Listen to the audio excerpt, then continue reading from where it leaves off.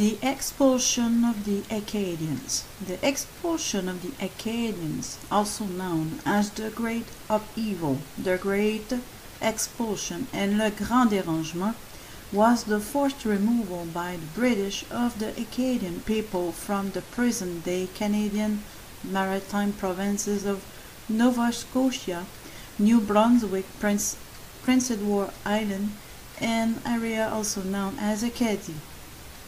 The expulsion 1755 to 1764 occurred during the French and Indian War, the North American theater of the 7 Years' War, and was part of the British military campaign against New France.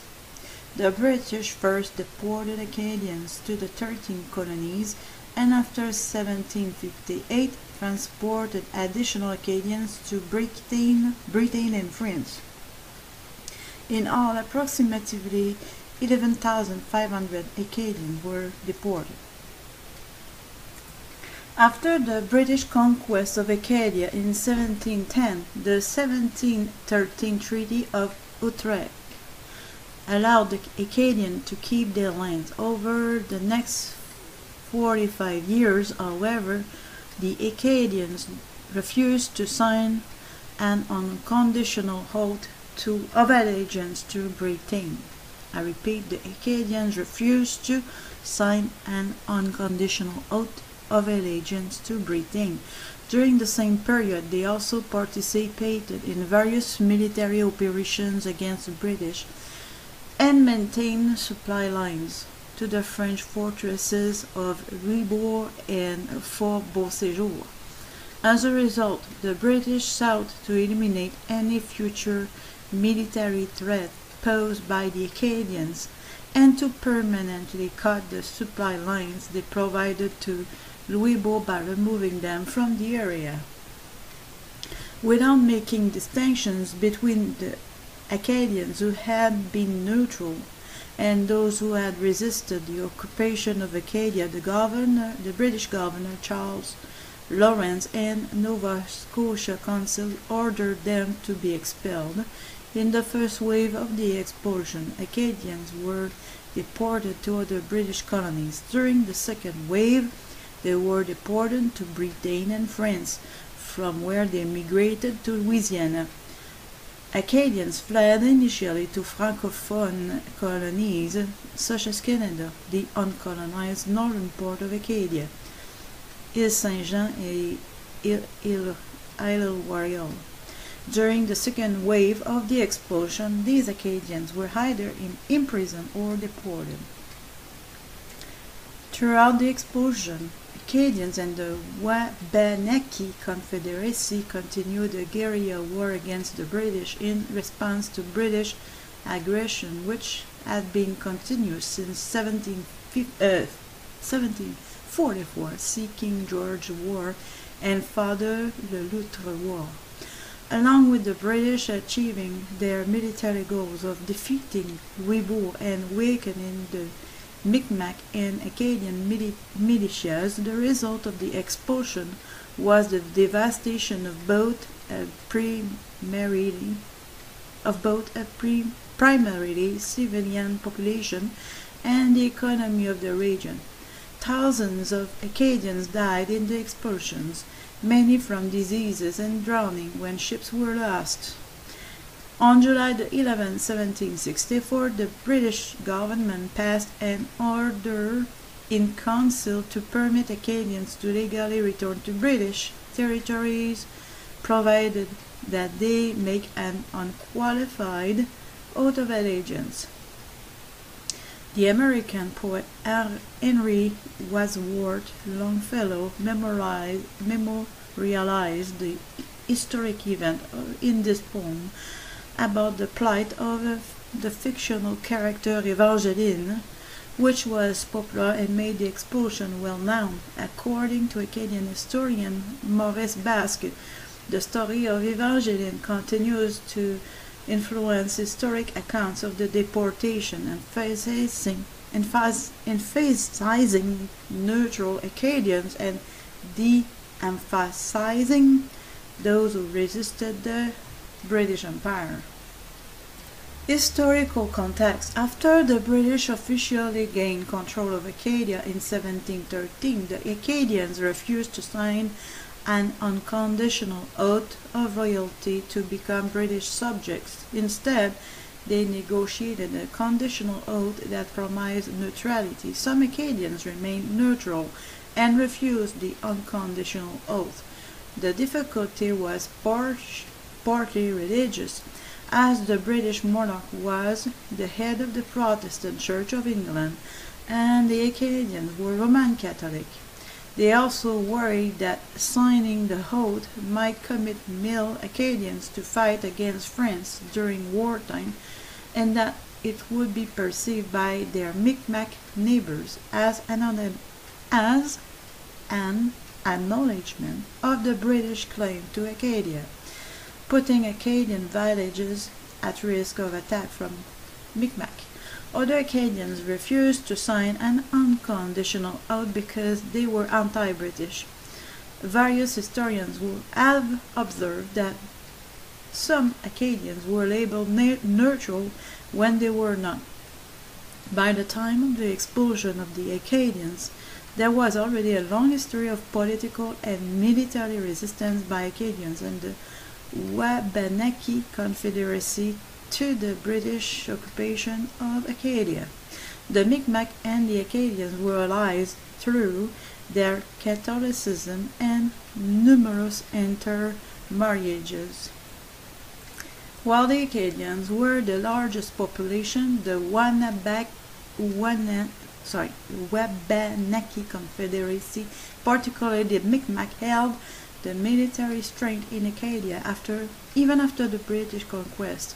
They resisted the British occupation and were joined on numerous occasions by Acadians. These efforts were often supported and led by French priests in the region. The Wabanaki Confederacy and Acadians fought against the British Empire in 6 wars, including the French and Indian Wars, Father Rail's War, and Father Le Loup Wars, over a period of 75 years. The French and Indian War. In 1753, French troops from Canada marched south and seized and fortified the Ohio Valley. Britain protested the invasion and claimed Ohio for itself. On May 28, 1754, the war began with the Battle of Jumonville Glen. French officer assigned to Jumonville and a third of his escort were killed by a British patrol led by George Washington. In retaliation, the French and the Indians defeated the British at Fort Necessity. Washington lost a third of his force and surrendered.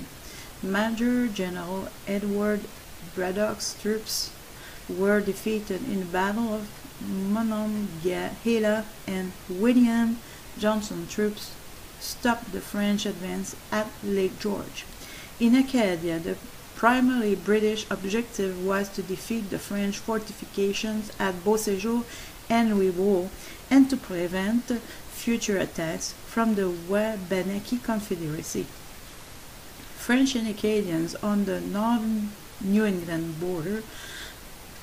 There was a long history of these attacks from Acadia. See the Northeast Coast Campaigns, 1688, 1703, 1723, 1724, 1745, 1746, and 1747.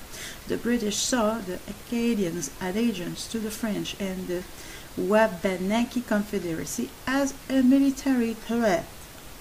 Father Le Loup War was created had created the conditions for total war.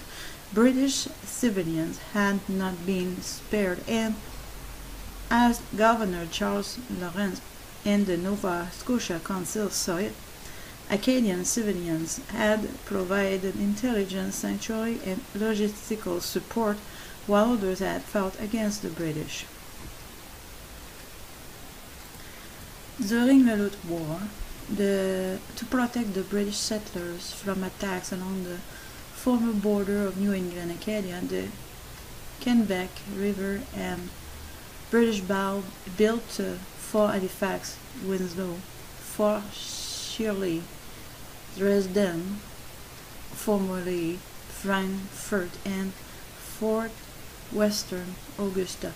After the British capture of Beauséjour, the plan to capture Louisbourg included cutting trade to the fortress in order to weaken the fortress and in turn weaken the French ability to supply the Micmac in their warfare against the British. According to historian Stephen Patterson, more than any other single factor, including the massive assault that eventually forced the surrender of Louisbourg, the supply problem brought an end to French power in the region. Lawrence realized he could reduce the military threat and weaken Fortress Louisbourg by deporting the Acadians, thus cutting off supplies to the fort. During the expulsion, French officer Charles Deschamps de Bois-Hébert led the Micmac and the Acadians in a guerrilla war against the British. According to Louisbourg account books, by late 1756, the French had regularly dispensed supply to 700 natives. From 1756 to the fall of Louisbourg in 1758, the French made regular payments to Chief Jean-Baptiste Cope and other natives for British scalps. My goal was just to have the historical context of the Acadian deportation. I will just list the British deportation campaigns. You had the Bay of Fundy, 1755. I will provide the link. It is, in fact, it is a Wikipedia link. Donc, Bay of Fundy, 1755. You have Cape Sable, Île Saint-Jean and Île Royale, Petit Kodiak River Campaign, Saint John River Campaign, Gulf of St. Lawrence Campaign. This interests me, so I will read it. Main article, Gulf of St. Lawrence Campaign, 1758.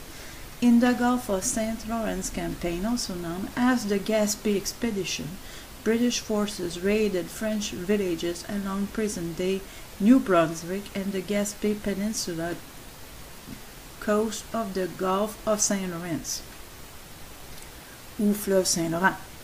Sir Charles Hardy and Brigadier General James Wolfe commanded the naval and military forces respectively. After the siege of Louisbourg, 1758, Wolfe and Hardy led a force of 1,500 troops in 9 vessels to Gaspé Bay, arriving there on September 5th. From there, they dispatched troops to Miramichi Bay on September 12th, Grande Rivière, Quebec, and Pabos on September 13th, and Mont-Louis, Quebec on September 14th. Over the following weeks, Hardy took 4 sloops or schooners, destroyed about 200 fishing vessels, and took about 200 prisoners. Then you have Restigouche, you have Halifax, you have Maine. The deportation destinations, you have, I'm just listing them, Maryland, Massachusetts, Maine, Connecticut, Pennsylvania and Virginia, Carolinas, and Georgia.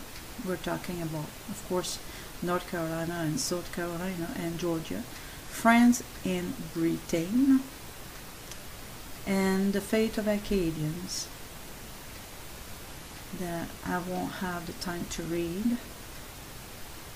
And also you have the historical comparisons listed, the commemorations also, as well as, of course, the references. I I will put the link in the video description. Thanks for listening.